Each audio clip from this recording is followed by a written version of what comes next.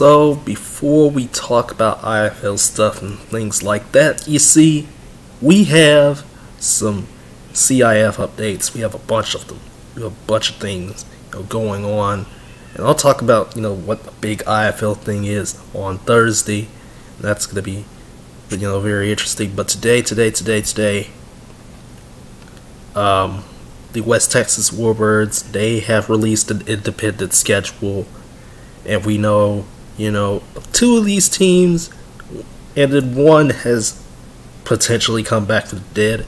How true that is remains to be seen. And then there's something else that happens. But taking a look at that West Texas Warbirds independent schedule that starts in June, they're playing a game against the Amarillo Venom, that is for certain, and the Arlington Longhorns, who probably should be in the league at this point, because the Longhorns always play somebody in the CIF in exhibition games. And then the damn San Antonio Valor.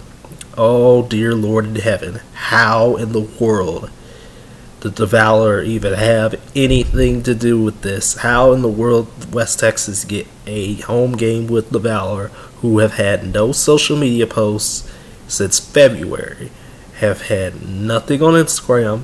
I went to their website and everything, have nothing on Instagram, have nothing really on Facebook aside from the one post that says that, hey, we're coming back, quotations, and nothing on Twitter, nothing anywhere. And then you have the Texas Jets, which is, I don't know what that is. I don't know who those guys are, but there is some dude that's whining on Facebook about it, saying that there could be, a lawsuit because of the use of their logo for some reason.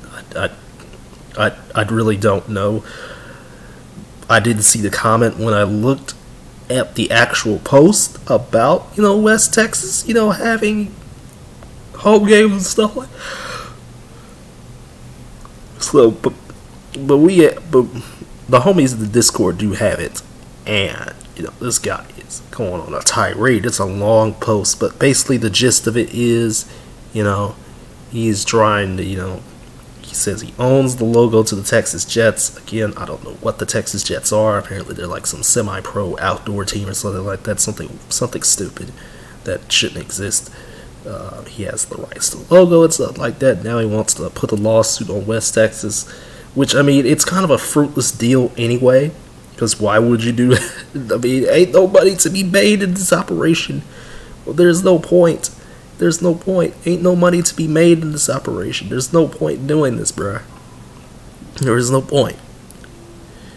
It is a copyrighted logo without the use of his permission specifically. Wow. Big wow. Like, that doesn't make any sense. They agreed to schedule the game, and yet you can't use I don't get it. Whatever. And there's also playoffs. There's also playoffs for some reason in July, and a championship game. What rings? There is no rings. I don't get this. What is this going to be? Is this going to be the COVID League of last year? Because I hated it. I talked about that last year. I hated every second of that.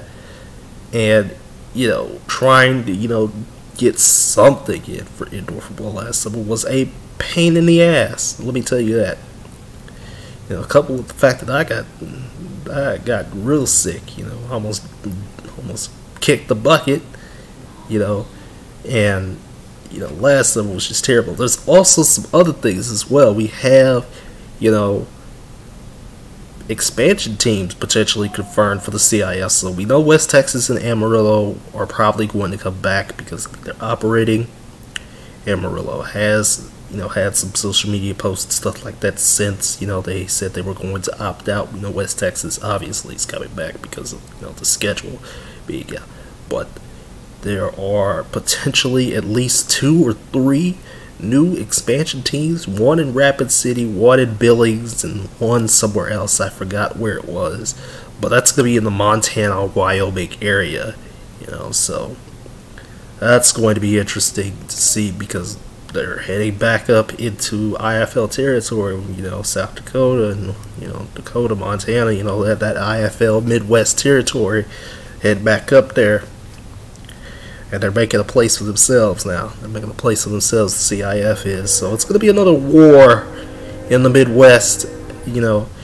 I get the IFL's trying to do East Coast stuff now with the whole Columbus and Massachusetts and Louisville thing, but that battle for the Midwest is still going to be key. It's still going to be key right now, and obviously the IFL's got a nice Southwest footprint and the Midwest as well too. But I think the CIF can take the plains pretty easily.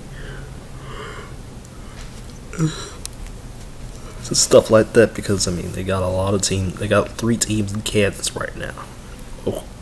Of course, Oklahoma, the Oklahoma Flying Aces, they could potentially come back. Who knows? But the workers' comp was too rough for them. But yeah, I don't have anything else to say about this whole situation.